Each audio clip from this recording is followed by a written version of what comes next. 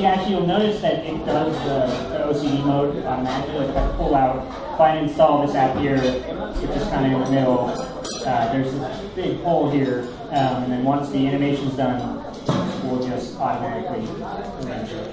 But if you're moving things manually, then you have to do the mode that Hugo showed, which is if I move this, say I move this over here, and now it's, you know, it's not really that nice thing.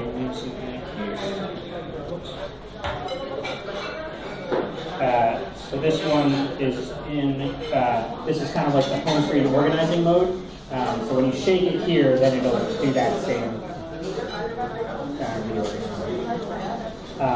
another one is the bulk move, so we can take a bunch of stuff, put them together. You can either drop them individually or you can pile them up, right? Pinch them together and then drop them all at the same time. Yep. What else should I show? You guys do effects? So yeah, I didn't know this feature existed until maybe a month ago. But you can change the home screen transition effect. So the default one is slide, and there's quite a few options here. Overslide just does the kind of this sort of bounce. Crossfade is okay. I am a fan of rotate as well. It's actually my. Yeah, me too.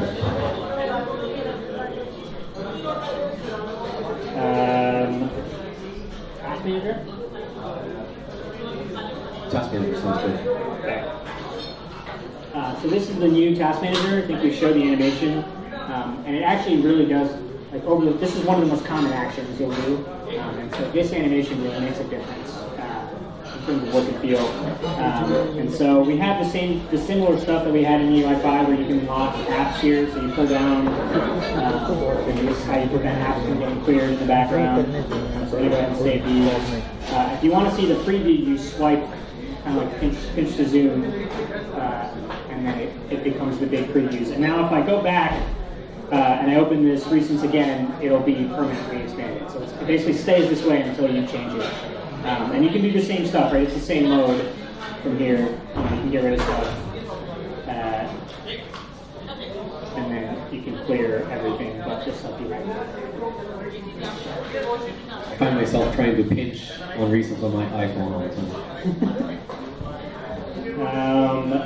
Deleting. Oh, no, we should do notifications.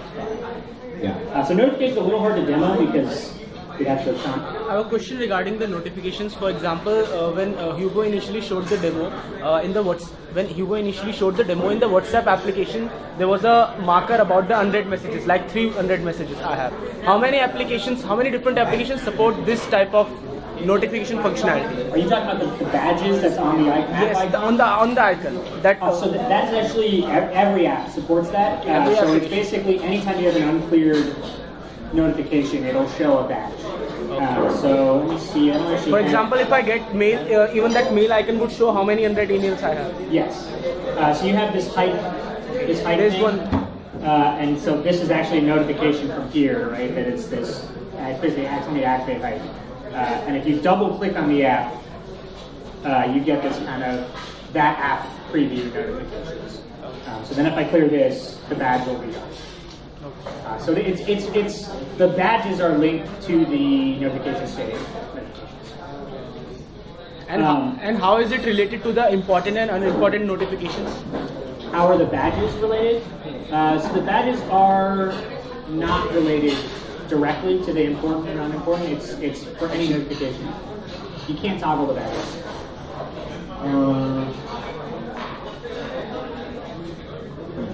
I think they might be related to important, no?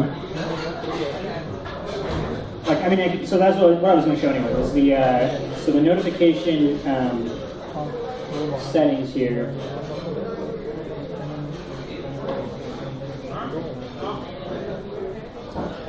So let's go with Pike, I guess. So here's the individual app notifications. So you basically have two options, right? And it'll show you on the preview kind of where the notifications are coming. So this bottom option is what dictates whether or not it shows up on the lock screen and whether or not it shows up in that kind of floating notification. Yeah, in Android 5, I think Google calls these heads-up notifications. Yeah. We call them floating notifications. Google calls them heads-up notifications. Yeah. I don't know what Apple calls them.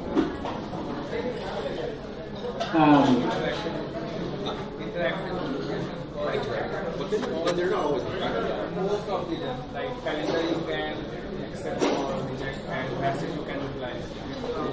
Most of them are active. Yeah, so our floating notifications are tagged. And so you have two options here. And by default, other than the apps that we've selected, which are the majority of which are messaging apps, most things are just show notifications here.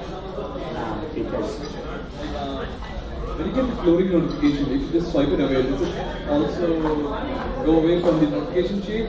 Because it's really irritating on Lollipop.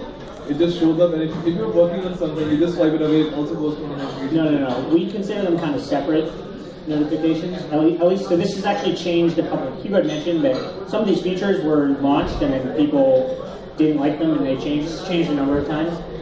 Right now, if you swipe it, actually for the last 2 months, I believe, when you swipe it, it's a separate thing. This is like we need your attention right now, and the notification shade is like, here's the other stuff you should do. That's it, that's how it should be. So I'll tell you exactly what happens and why you're upset with the way it's done in Lollipop. You're showing a demo to someone, you get this like super inappropriate message.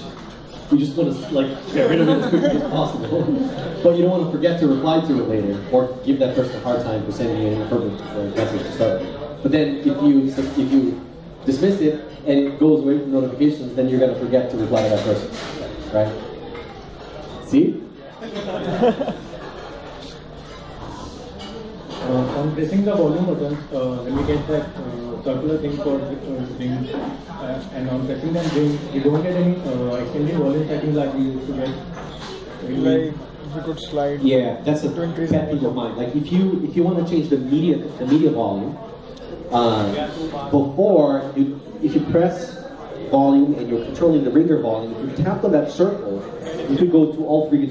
Yeah, why did that disappear? I mean, so the way kind of what you were describing. That's what you're talking about, right? Kind of what you were describing on MIUI 6 is that when it first launched, there were many more features similar to that which weren't present in MIUI 6 that were kind of like MIUI 5 power user features. And we've slowly added those as the months have gone by. I think that's a pretty popular feature. I would expect something, either a setting or some change in the next. I actually think that there's probably a better way to do it than how it was done in MIUI 5. I don't know exactly how that is, but I remember finding it quite annoying in MIUI 5, and I remember, for example, trying to like dismiss that thing when it appeared. For example, when I was trying to take a screenshot, and I somehow didn't quite press it right, and then the volume thing appeared, and then I wanted to get rid of it, and then I touched it, and then I got 3 volume rockers instead, and it was just a pain in the ass. So my personal view is like we should do one better than just bring back the MIUI 5. But I agree with you that use case is not being addressed right now, and it's important. I like that feature a lot. I want to show. I'm actually very interested in hearing thoughts from this audience on the crazy thing that we did about notifications. Tell you why. I was a little bit skeptical at first. This thing about important and unimportant notifications until I started using it. Because I was like, wow. So like all of a sudden, all of my notifications are gone. As in, they're not even showing a status bar icon. They're just tucked in. And I was like, that's weird. Like you're taking control away from me. And then I started using it. For some time, you go to the settings, show status icon option. For some time, I've gone back in here to notification settings, and I turned on show notification icon so that I would get all the icons up there. And then, of course, we're always kind of going to new phones. I got a new phone that had freshly built on it, and it's off by default. And I didn't really think about it until I realized, you know, it seems like my heart has been at more peace lately. I wonder why. And then it was because I don't have all these notifications in front of me all the time. I don't have to even, I found myself even like going to the shade a lot less often, right? It's kind of like my life became more peaceful. Notifications are kind of like a task list that never clears. It's just like really, and when you think about it that way, it's true, right? It's an unread inbox that if you care about getting rid of unread mails, which I do, you just will never clear them. And I felt the same way when I first used that feature. I thought it was a bug, and now I can't turn it on. It's too annoying. It's a crazy idea. I think there is a balance. I think it takes some time to get used to. Here's a crazy idea. You know how in Android 5 they have heads-up notifications and it's like priority 0, right? It's the highest priority notification, and the app can define it. I would argue we should curate over. You should check your email. There's a second proposal about that. Really? Yeah. Do you agree with what I said, or do you 180% disagree? No, I agree with it, but I think I'm more aggressive, actually. I wonder if you think about it this way, think about it this way. If you had, let's say in New York, right, there was a huge snowstorm, and if you had news apps from every one of those like popular news apps, you'd get a notification from every one of them, right? Because they would all tell you there's some major snowstorm, watch out. P0 heads up. P0, and they should be, because if you only had one of them, you should get it. But like, each app doesn't know that you have 4 other, I mean, it could be, on Android it could know, but like, CNN isn't going to design itself to know that there's other news apps that might send you a notification about a snowstorm. The system should know, right? And the system knows, hey, you got 4 notifications, we could do NLP, we could figure out, like, all right, there should only be 1 here, this is the news app he actually uses, yeah. It is a very system function, and it's a service. I wonder if I was going to talk about CTS, but maybe we can leave that for the conversation.